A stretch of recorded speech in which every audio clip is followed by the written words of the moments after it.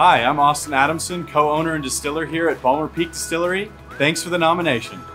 Balmer Peak Distillery was an idea that I had with Eric Strom, my co-founder and co-owner. This section of Lakewood didn't have a lot of non-chain offerings. What we feel that we've brought and what we've seen happen since we've opened is a sense of community. But since we opened in late 2019, we've had more challenges than we could have ever imagined. When we couldn't sell product because our tasting room was closed, we shifted to hand sanitizer. We provided a service and a product to the community at no cost. I'm passionate about distilling and making craft beverages for my family, my friends, and my community because it is something tangible that we can share with people. We get to make something that's delicious and encourage socializing and be a part of a community in a way that I haven't been able to find in any other industry.